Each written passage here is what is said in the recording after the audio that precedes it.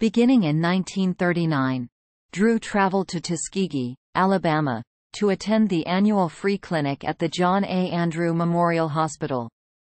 For the 1950 Tuskegee Clinic, Drew drove along with 3 other black physicians.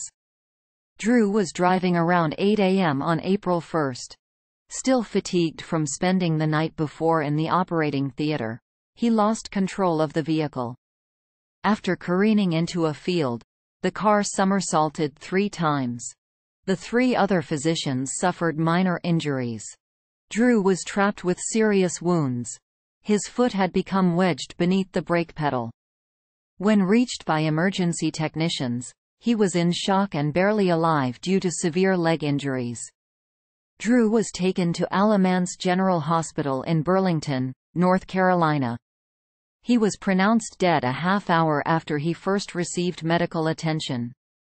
Drew's funeral was held on April 5, 1950, at the 19th Street Baptist Church in Washington, D.C. despite a popular myth to the contrary, once repeated on an episode, Dear Dad 3, of the hit TV series MASH and in the novels Carrie Comfort and the 480.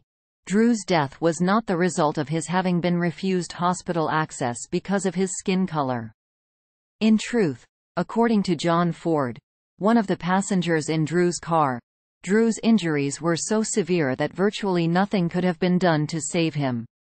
Ford added that a blood transfusion might have actually killed Drew sooner. This myth spread, however, because it was not then uncommon for blacks to be refused treatment because there were not enough Negro beds available or the nearest hospital only serviced whites.